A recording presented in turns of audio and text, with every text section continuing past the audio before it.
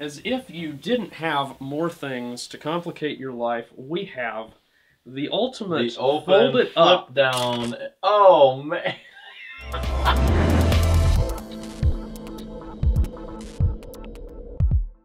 Hey, welcome to Flight Test. I'm Josh. And I'm Eric. And we got a great opportunity, especially with this cold weather, to go down south and grab some content because we don't want to film in the snow.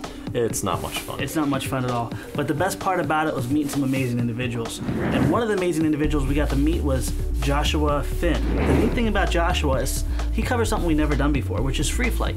Yeah, he talked to us about the F1D, which were the super fragile, real slow flyers. And then he took us upstairs and he had this room full of models. And I mean, there was over probably 130. 130 or something like that. And it's going to be converted soon because his wonderful wife is going to have a baby. That's right. So I don't know where you're going to put your models, but not above the baby because they're very fragile. So he took out these airplanes that were free flight, but they were rocket powered. And they looked so fragile and they were made of balsa wood. And he pulled this thing out and it just literally unformed or unfolded like a transformer. It was amazing. It was amazing. So we have over 100 model airplanes in here. Of course, some of them are downstairs, so it may have dropped below 100 for the moment. Yeah, and they're all of various shapes and sizes, it looks like. That's exactly right. So what is this thing you have in your hand? This is a rocket glider. Rocket glide defines that it stays intact throughout the flight. So it fires up vertically off your launch equipment, and the ejection charge shoves the nose cone forward, and out come the wings. That is awesome. And of course, we come in larger sizes. Wow. The ultimate folded up down. Oh man. Oh my gosh. Do you have plans for these things? Unfortunately, I do not. So you just like build these right out of your head? This one actually was. It was a flow. It came together as it progressed. That is this amazing. folds under. The wingtips fold under, and it slides back. Hang on a second, like so.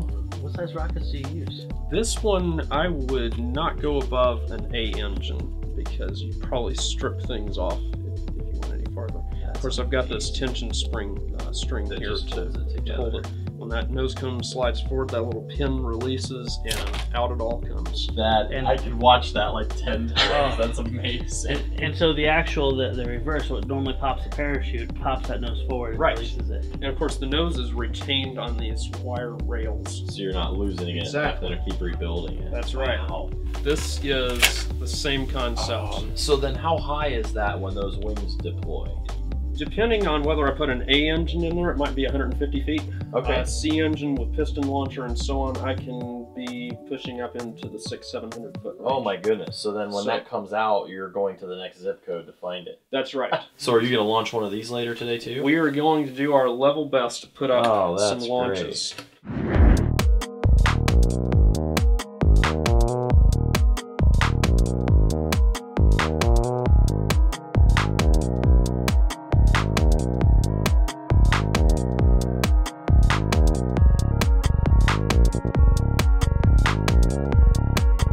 Just remember, with these, every flight is a test flight. This is an Estes A83 engine, just like what you would buy at Walmart. So that side of things is very straightforward and simple. What's less simple is the fact that we're flying a somewhat heavier aircraft and we want to get all the power we can at launch. So inside here, there is a sliding piston on top of this carbon rod that's going to slide inside this tube. The whole unit's going to lift upward. When that piston hits the back here, because there's a little collar that prevents it from coming out, the tube will pressurize and pop the rocket loose. So you're going to basically set this thing off and shoot it up, and then the second that that reverse cap blows, the wings are popping out and it's a free flight. That's exactly right. So who is this? This is my wife, Hope. Okay. She builds with me as well. She is going to be our firing expert today. You're going to be lighting this thing up. Awesome. You're excited about this too. I am. Awesome. And this thing looks like a work of art, and you're putting a rocket on it and shooting up in the air with no control. That's exactly right. I like That's the fun of it. Let's see this. That's the adventure of free flight. All right. All right, here we go. Range and skies are clear. We have continuity. Going in 5, 4, 3, 2, 1.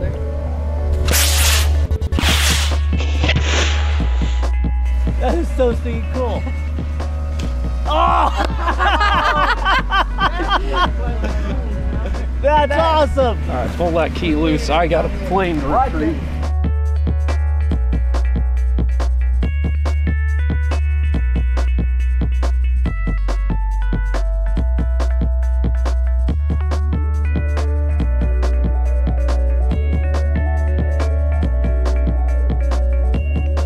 All I have to do is load in another one of these guys, stick it on the piston, off we go. This is the same concept, only smaller. It is a what's called a Micromax motor. We have continuity going in 5, 4, 3, 2, 1.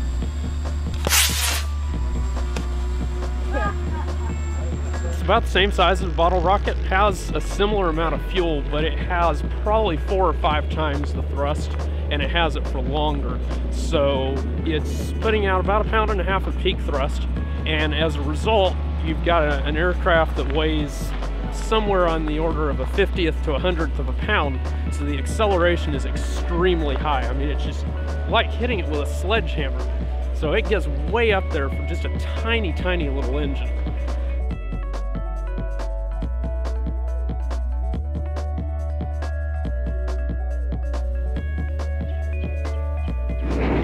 Stab you with the pole here.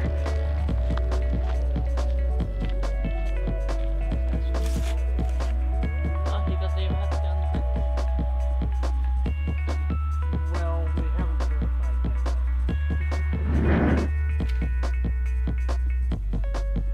yet. Victory! All right. No damage, a little bit of junk from the trees and some exhaust fumes, but I mean, it's ready to go again.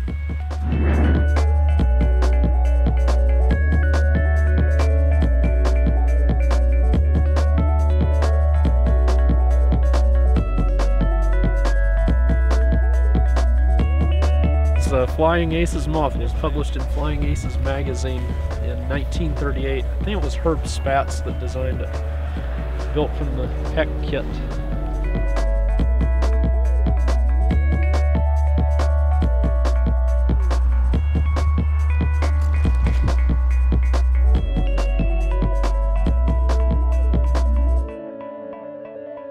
Josh, what do you keep pulling stuff out of your car, man? What is this? This is an exact scale replica of the Howard Hughes Spruce Goose. He preferred it called the Hercules. The Hercules. Now, here's the funny thing. We don't have electric motors on this. These are all wound with rubber bands. How long did it take you to wind these?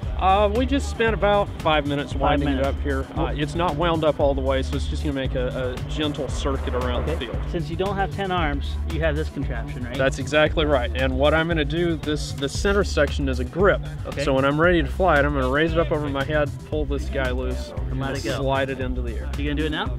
I'm gonna do it now. Let's see it. All right.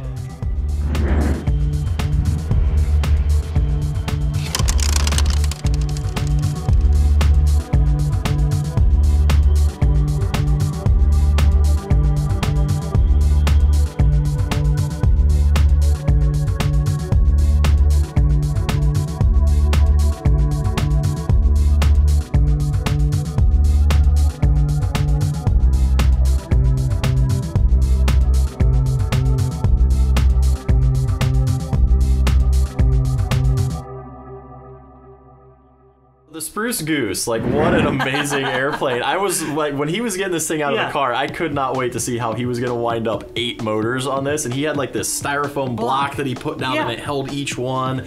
And he had to wind each motor individually to the proper amount, because if one was off, it would, you torque it or to put that much work into something that you can't control. That's that's a level of trust and a passion on building, because if you can't control it, you're probably gonna be building a lot more. A lot more. And he's an engineer too, so he's got a background in that kind of thing. And and to see his rocket powered gliders go off, how he just they shot up, but also how they transform. I'm inspired to do a swing wing foamy of some sort, just as a novelty, and see how that goes out.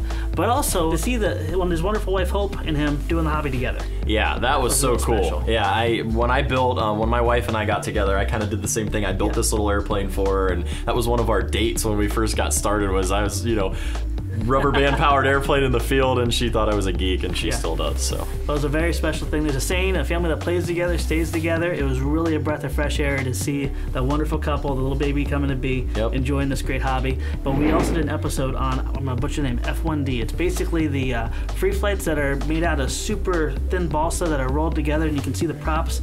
And these rubber band planes fly up to 30 minutes at a time. That's longer than a lipo-powered airplane. I mean, we're struggling to get 15 sometimes or 20. And one thing's for sure is we don't know the first thing about them, so Joshua was kind enough to sit down with us and share a whole bunch of details at it. Look for that video soon. All right, well, we want to thank you guys for watching, and it was so nice of them to invite us into their homes and show us all what they do, and it was just a fantastic experience. And we've been blessed. In the past week on that road trip, we got to experience everything from full scale to rubber band powered airplanes. If there's some aspect of Flite that you want us to explore, let us know in the comments below. We love Flite. We want to see everything that flies. Even if it's not our skill set, we'll find people that do have that and bring it to you. All right, thanks for watching. We'll see you next time. See you next time.